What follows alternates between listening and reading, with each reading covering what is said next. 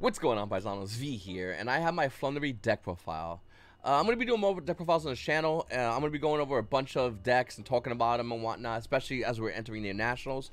What I'm going to do is I'm going to show my main side extra, and then I'm going to give you all my reasons for all, so we're going to do it right now. Alright, this is a 40 card main deck, by the way. It's going second Floowandereeze.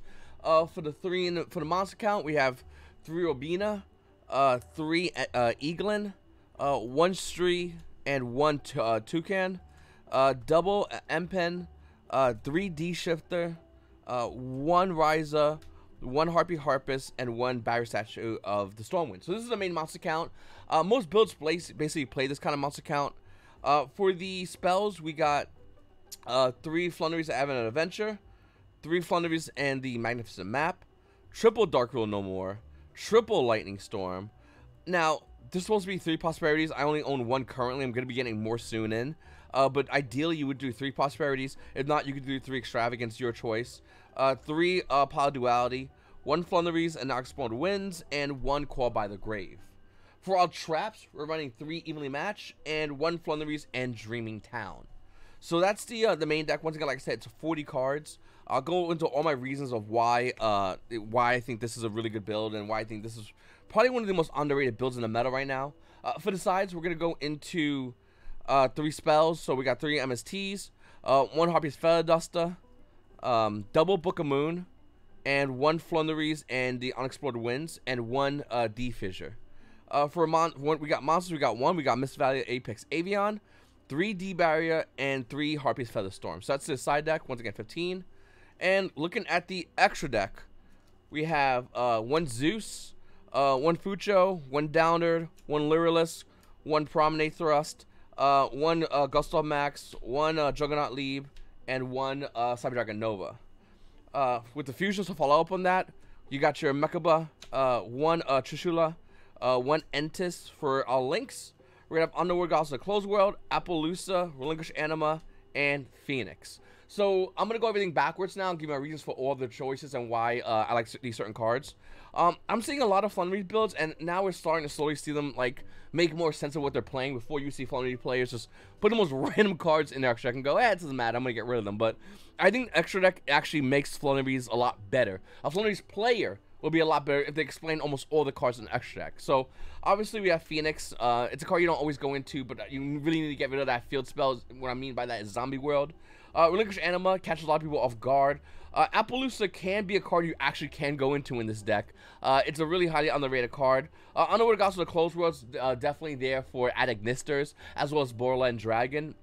You got LNT N-Test. There's still players running around playing Invoke, want to take advantage of that. And speaking of players playing Invoked, we got Nova Mechaba, which is once again another card. So basically you would go Entis Nova against like any player who's going to be running like Invoke Dogmatica, and then you just proc both effects and get value. We do run a Trishula Dragon of the Icy Imprisonment. This is like a weaker version of a boss monster that this deck can actually go into. It's really cool actually. Of course, we still got, so we play double M-Pen. We run the Juggernaut Cannon package. You don't always go into this, but it's an excellent option to choose. Promenade Thrust, once again, for the field spell. You want to have multiple answers, and that's one of them.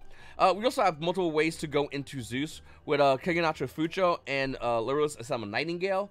And then you're going to put it down on top of that bad boy and then go right into Zeus. So, once again, I think the extra deck for Floowandereeze is really important, really undervalued, underrated. I've seen every profile of Floowandereeze on YouTube, and I think this is about the universal best way to go into the extra deck. For the side, we'll talk about Feather Storm. I really want to main this, but you can't in the going second build. Maybe in the going first, maybe, but going second, you definitely want to side this. 3D Barrier, I mean, obviously against decks like Branded and Sword Souls. So I don't main this Mist Valley Apex Avian. If I was able to play a 41 slot, it would probably be this card. The reason why you don't main this, since we're going second, this is not the card you want to go into going second. It's not terrible, but it's not amazing. Yes, you can lower your opponent's resources and go into Apex Avian, I get that, but that's not the ideal way you want to do it. Once again, it's a decent card. I might consider maining it in the future, but I think it's really good aside. We do play 1 Fissure, and I know a lot of players out there play Fissure and Macrocosmos. I like Fissure. Once again, you're playing more or less going second. You're not going to be able to want to set your Macrocosmos for a turn. You really want to activate your Fissure and do the rest of your plays. This card's really good at stopping hand traps as well. Floowandereeze and Unexplored Win. I think every Floowandereeze player is playing this now because in the mirror match, this card's insane. Double Book of Moon. So this is a card that I used to main actually, and in going first builds, you always main double Book of Moon. But in a more dominant going second build, what's better? Book of Moon, evenly matched, Lightning Storm, Dark Rule No More, like, what's better?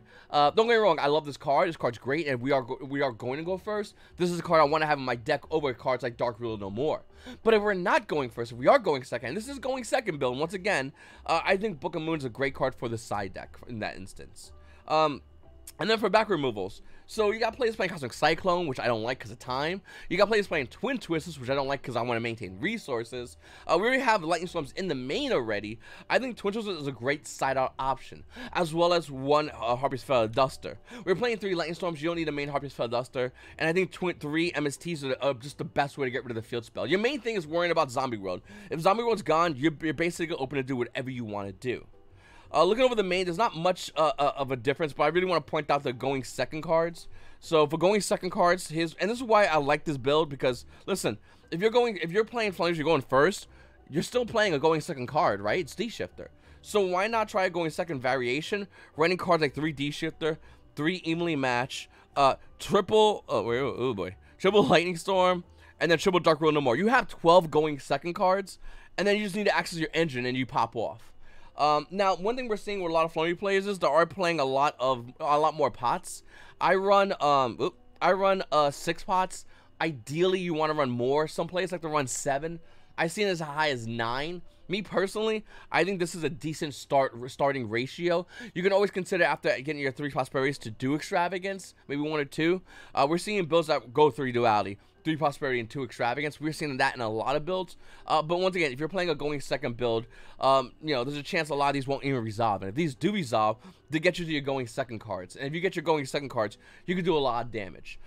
D-Shifter is a card if you open going first. It's not terrible, but if you're going second, you drop D-Shifter. Your opponent makes a bad board. You either Dark Room for the negations, Lightning Storm, and then you just create your board and you basically kill him. If you can't kill him, you lock him out because you go into your barrier statue combo. So that's why I like this a lot.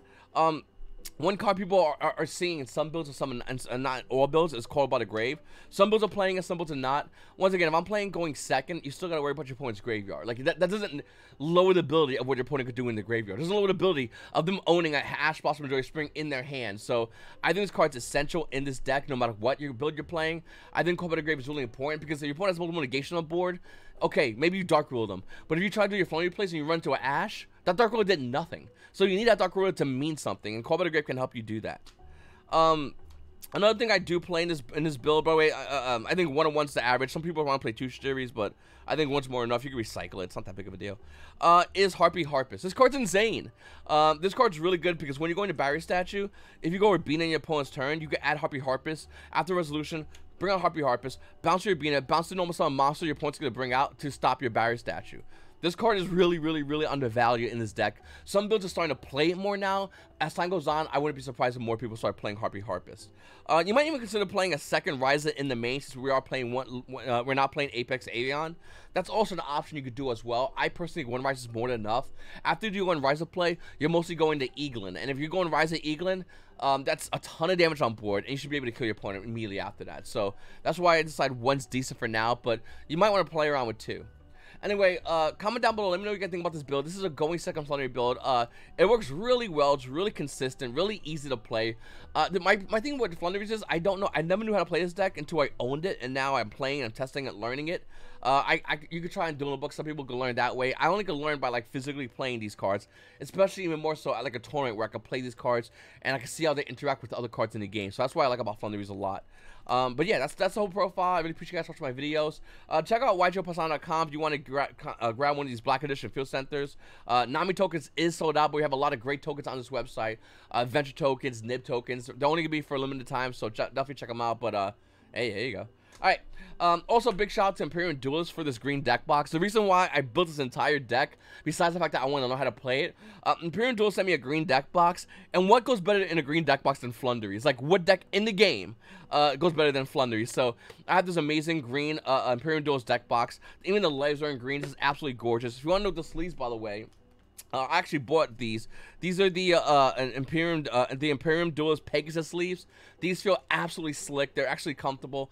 I think, me personally, these are better than a lot of sleeves out there, and the reason why is because a lot of sleeves, they crack. These have not cracked. These are very durable. A lot of sleeves, if not cracked, they just like fall apart immediately afterwards. Play Choice are amazing sleeves that are good for like one big event, and maybe if you're lucky 2 or 3 locals, you're squeezing it out of this.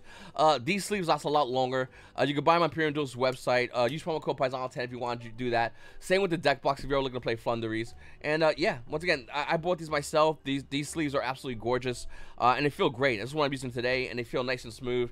I've been playing with these sleeves nonstop, and yeah, once again, they cycle easily. Anyway, I really appreciate you guys watching my videos. It's your boy V, and you guys also have a great day.